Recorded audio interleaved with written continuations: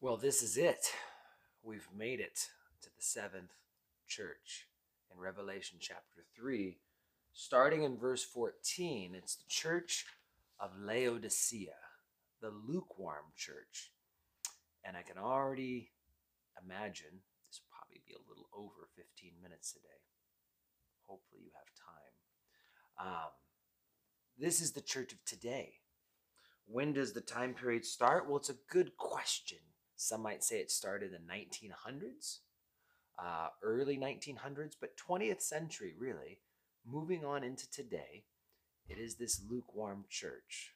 And so, good morning, Arla, and good morning, Dad, and Steve, and Lisa, and everyone else who's hopping on. So, this is the apostate church, the lukewarm church. Man, there's just so much to take in. I don't know. My brain's getting overloaded already. Well, let's see here. So, to the angel of the church of Laodicea, write, these things says the Amen, the faithful and true witness, the beginning of the creation of God. So, Jesus is starting this letter to the church, and you'll notice it's the church of Laodicea. And this might be a funny point. Laodicea was founded by Antiochus II, and he named it after his wife, Laodice, or Laodice. I don't know how to spell it. D-I-C-E, however that's spelled. But it's just kind of funny because you can actually take that word and break it apart into the Greek roots. And Laos is where we get laity from. It's that word for, people. And decay, the ending part, actually means to rule. And it's kind of like the people are ruling in this church. It's a church where the people want it their way. Now, we could easily flip over to 2 Timothy chapter 3 and 2 Timothy chapter 4, where it talks about the people with itching ears who are going to raise up for themselves teachers in the last days because they want their ears tickled. They want to hear what they want to hear. I recently read a George Whitefield quote that says that pretty much a sermon is a waste if it either doesn't leave the person offended with the preacher or offended with themselves. And there's some truth to that. I do think every sermon, unless you set aside one with a real specific purpose, they need to show us the issues. They need to identify the problems, and then they need to identify the solution, right? All problem and no solution is just a beating that we don't need. And all solution with no problem, well, it's like you're not going to convince a patient to take medicine until you show them that they have an illness. But these people, they don't want to hear that. They just want to hear messages that they want to hear. And Jesus' introduction, as we talked about how his introduction always relates to the letter. This introduction, he is the Amen, which means so be it or true. And it is to contrast this church. He is faithful. He is a true witness, which is to contrast this church. And Jesus, just again referring to who he is, the beginning, the arche, the renderer, the source, the origin of the creation of God. Interesting is that in the Laodicea is mentioned elsewhere in the Bible. Who knows where else Laodicea is mentioned? I know there's a lag, so I don't know if you actually are going to comment in time on that. But the book of Colossians, chapter 2, chapter 4, Colossians is supposed to, the letter went to Colossae, but then it was shared with the Laodiceans, and they were supposed to trade letters. We don't know what letter Paul wrote Laodicea, but what we do know is they're familiar with the letter to the Colossians, which Jesus Christ, the firstborn, the heir firstborn over all creation, by whom all things are made, through whom all things are made, for whom all things are made. And so that last part of that introduction is awfully familiar to this church. All right. I'm really glad to have all you guys today. It's just, this is a message that we all really need to hear. All right. So Verse 15, I know your works. That's just something I'm just pausing real fast because remember, Jesus knows our works.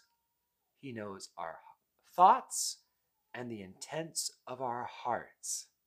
And it should be both comforting and terrifying at the same time that Jesus knows everything you think and you cannot hide a thing from him.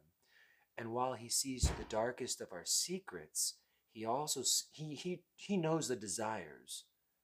He understands the intents when we so desperately wish we could quit, so desperately wish we could begin being faithful in things.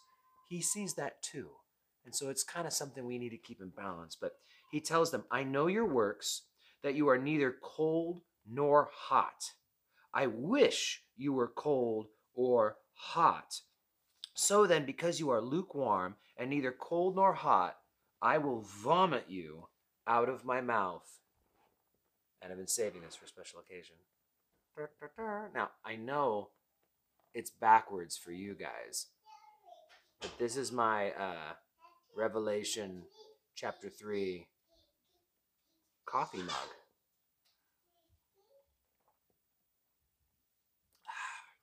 Coffee, either hot or cold. Otherwise, I want to vomit it out of my mouth. So, let's look at this stuff, because this is obviously the part that people are familiar with this. And I just got up. Okay, so it says, I wish, all right? Ophelon in the Greek, it means to have a frustrating longing, okay? It's not just a, I wish upon a star, I wish this or that. It's like a great longing. 1 second. Hey, Hannah, can you go upstairs, baby? You have a flashlight. I see that. Upstairs, Thinker. Okay.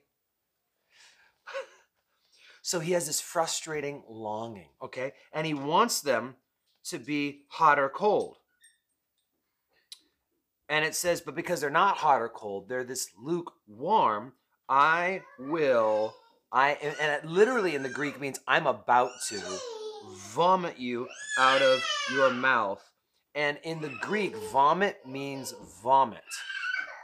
To vomit out of their mouth because it's disgusting to him. Now, there's a little history to this that's helpful, but I don't think it's the main takeaway. You see, Laodicea imported water from two directions. And one place, it was actually a hot spring that came in, and the other place, it was kind of glacier water that came in. They tried to import hot and import cold, but the irony is by the time it traveled the distance, aqueducts and whatnot, to Laodicea, both of them came out kind of warm.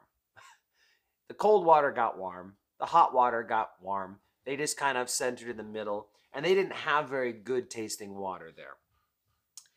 And they understand that it would have been nice if they could have had the hot or cold, but they didn't get it. But here's the thing now. What is Jesus trying to tell this church? Well, you could say hot and cold could mean zealous for God as hot. And what's cold then?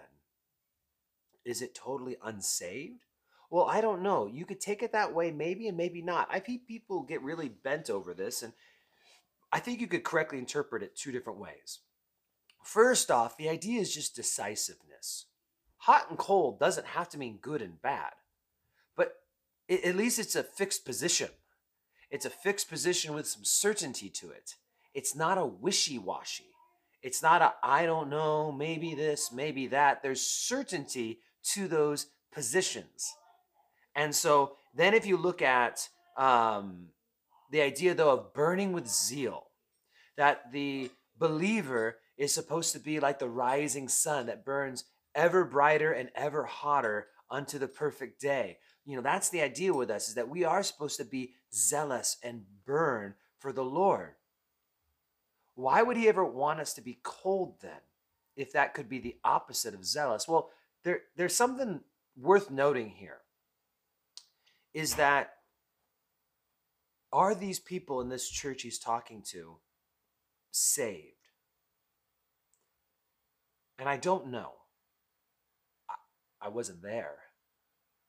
But I'll tell you what, I'm going to jump ahead a little bit because it might help us understand.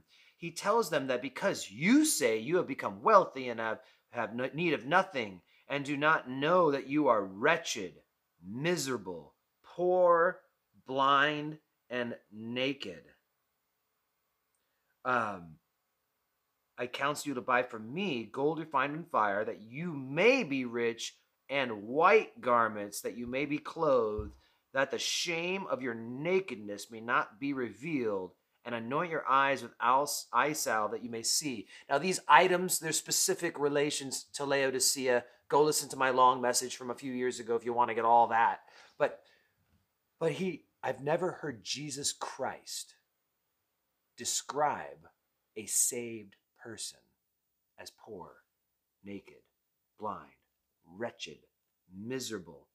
That word miserable there is used in 1 Corinthians 15 for the people who deny the resurrection. So, I don't know if these guys are saved. I just don't know. They might not be. Remember, well, it's a church. Well, right, it's a church. Church means assembly. Ecclesia means called out to the assembly. Ek is out. So you actually have to go out to assemble. Dare I say, this is like a great thing that we do, but it's not actually like the assembling, because we actually have to go out somewhere to assemble. That's the idea of going to the church and gathering together, going to a place where we all assemble in the physical form. But this is an assembling of people. It doesn't mean you had to be saved to go. And sometimes it's actually better if there's just people who are saved and zealous, and they're representing the Lord Jesus Christ properly. They're not, I'll just pause that, not what they're not. And then there's these other people. We call them unbelievers, dare I say, damned, going to hell, and everyone knows it. But then there's this group in the middle that no one really knows exactly what to do with. Some of them sure don't look saved, but they actually are.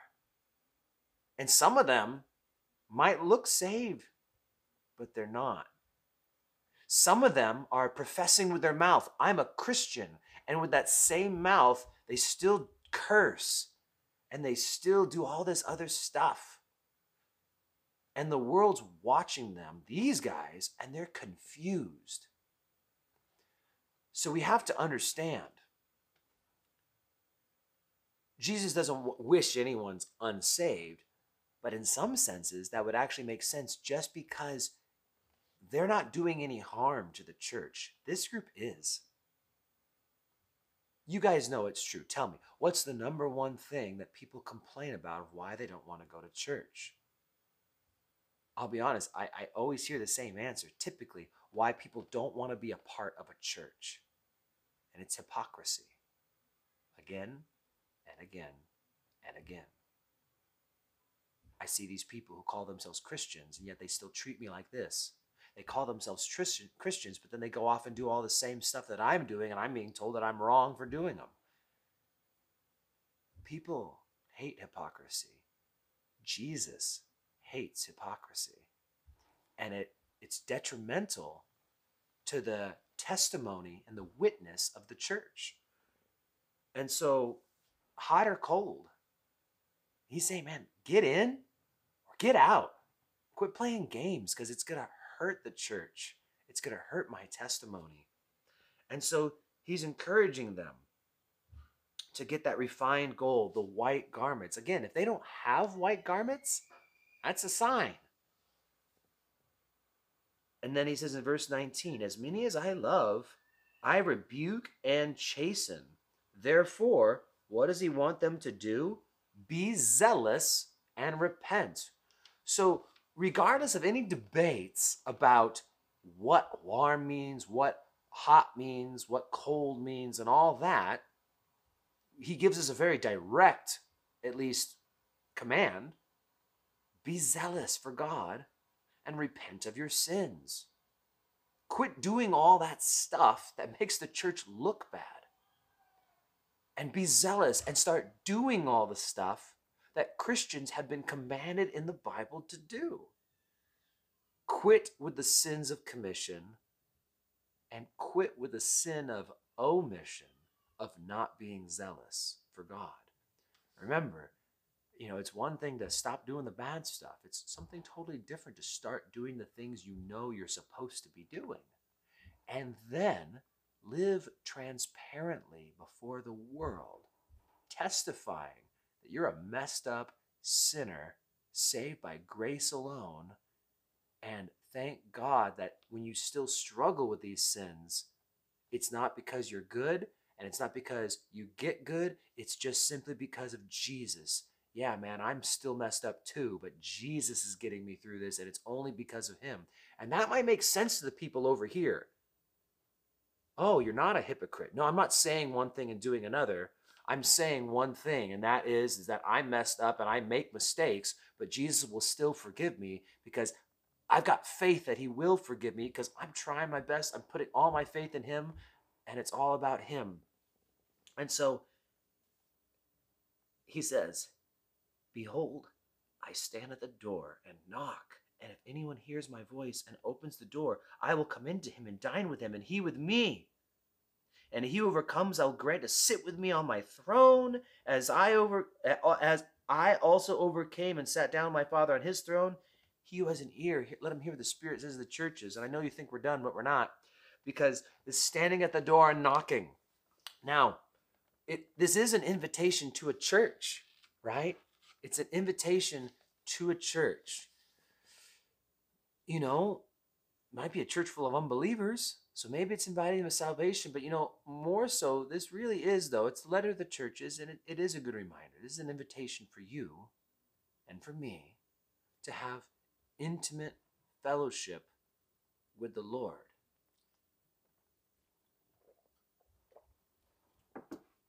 I'm going to flip and do a whole new study now. You ready? Where am I going? You'll never know. Song of Solomon, chapter 5, verse 2.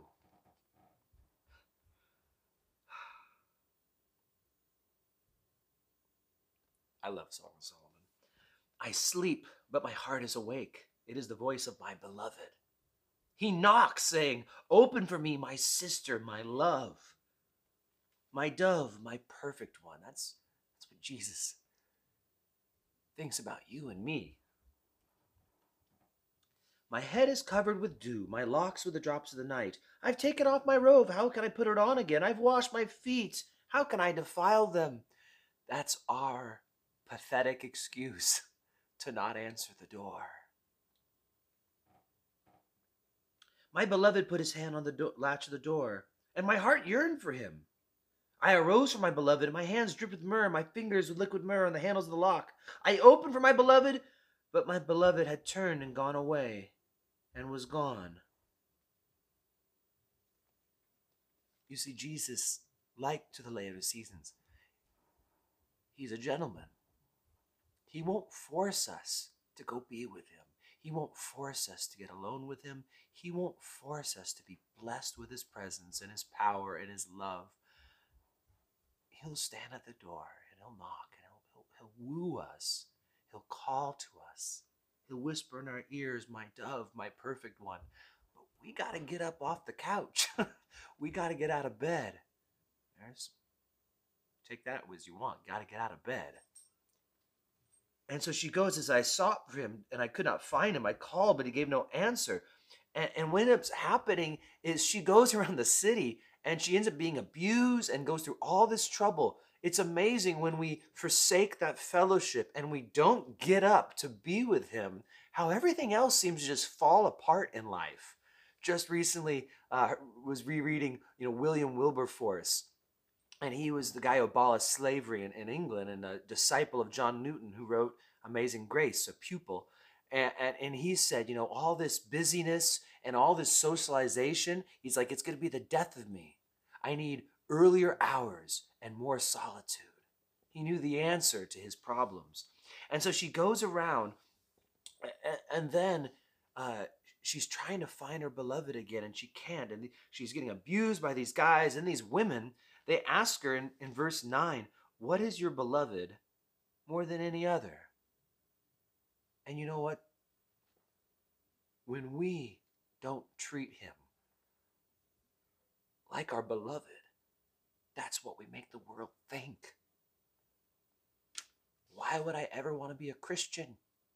You don't seem any more loved or any different than anyone else. That's not the message we need to send to them. We need to show them transformed lives. We need to show them hearts on fire, so that when we say, I'm a Christian, people go, you're different. So she begins to describe him. She begins to boast about him. She begins to rave about her beloved in these next few verses and just describing how amazing he is. And then all of a sudden they want in now. Now that they see this woman on fire and passionately in love for him, they want in. And so in chapter 6, like, well, where did he go? And so she goes, he's back with the flocks. And she goes there and she finds him. And there's something beautiful there because that's where they first met. You know, they met in the fields. He was a shepherd in disguise. And that's what Jesus tells the church of Ephesus, wrapping up all these 7 churches. If you've lost the love, repent and go back and do the first works. David says, restore unto me the joy of thy salvation. That's what we have to do.